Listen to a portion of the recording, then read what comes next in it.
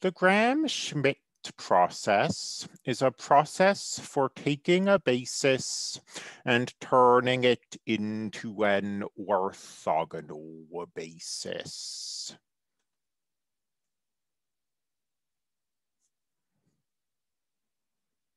Gram-Schmidt.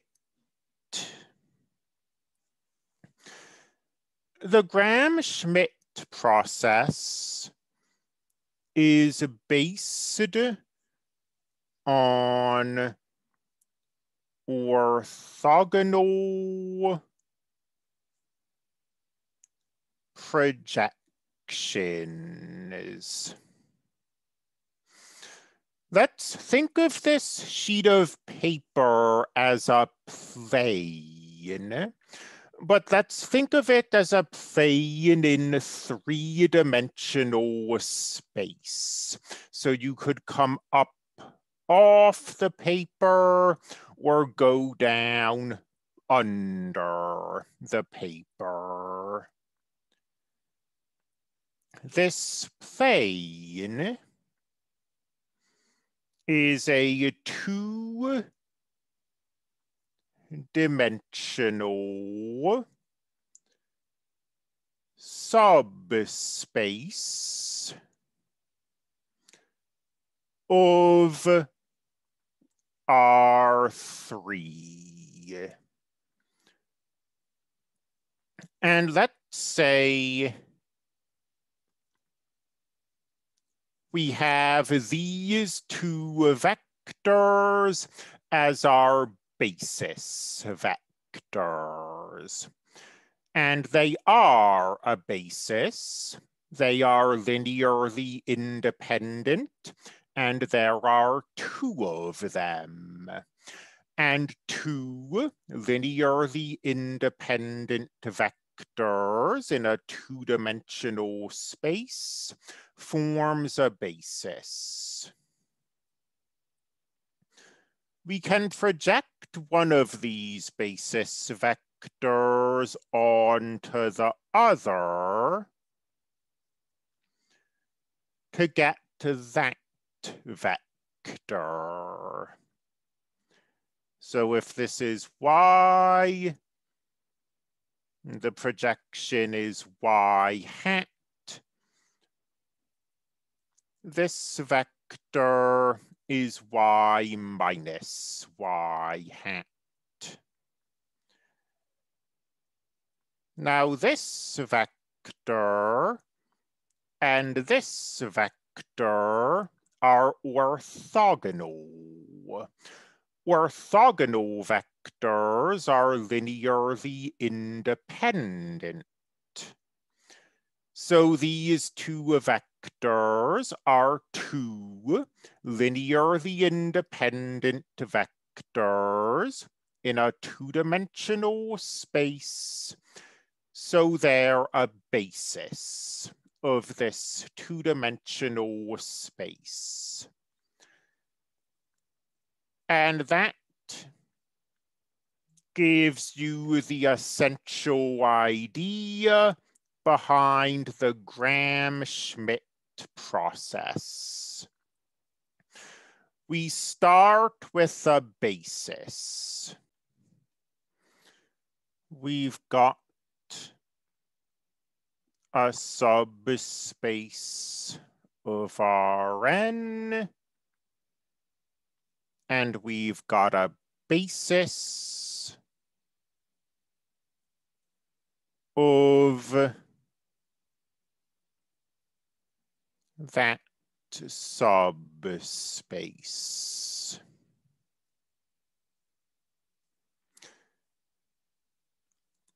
Our goal is going to be to create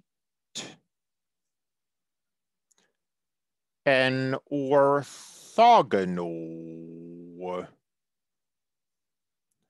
basis V1, V2, up to Vn.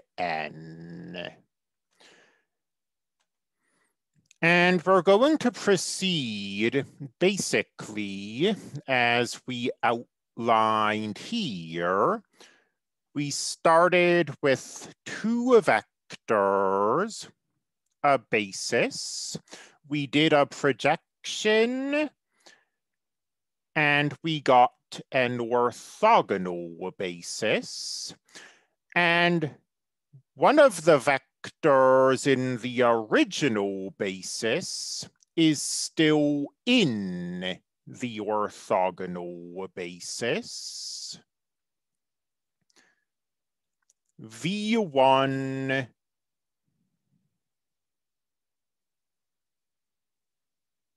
will simply equal x1.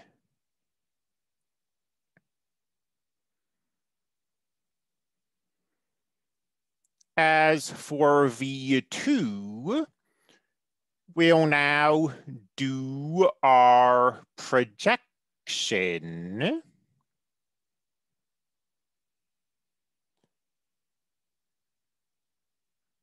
So it's x2 minus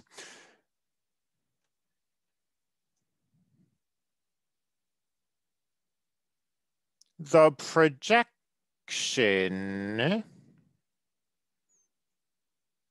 on to V1.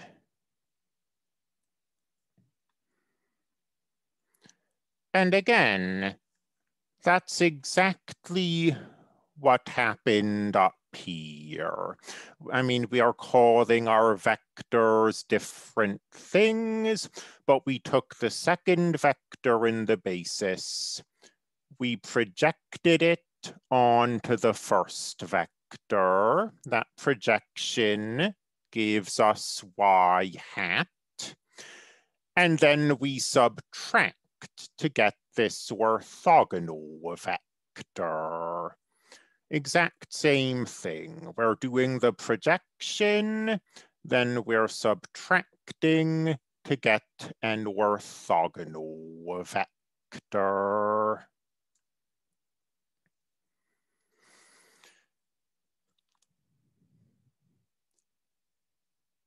V3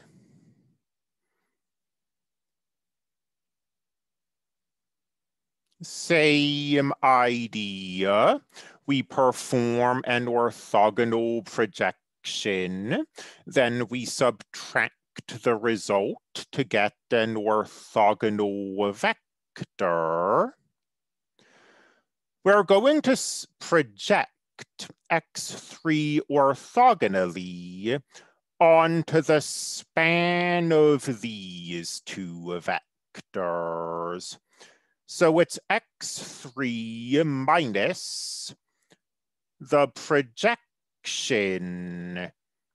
of x3 onto V1 minus the projection of x3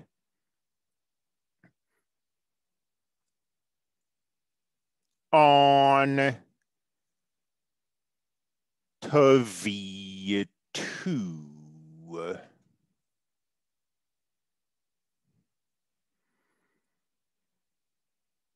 And we proceed in this fashion.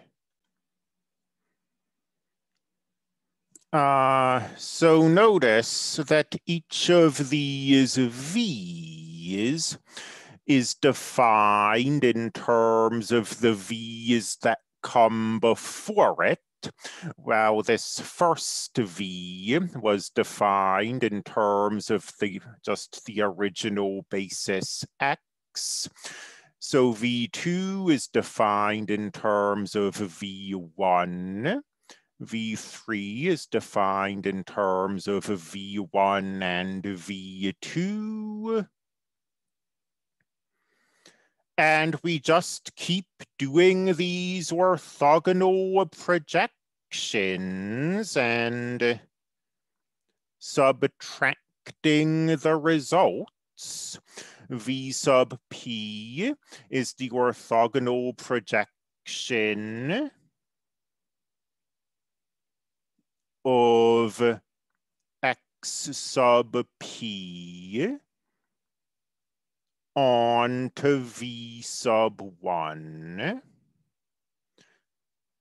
or rather, we're subtracting that orthogonal projection. We subtract the orthogonal projection onto V2.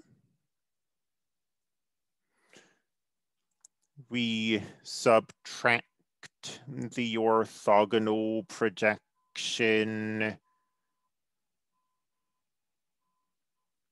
on to V3.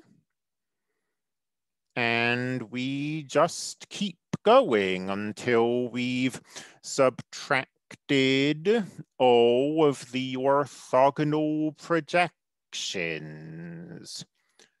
V sub p minus 1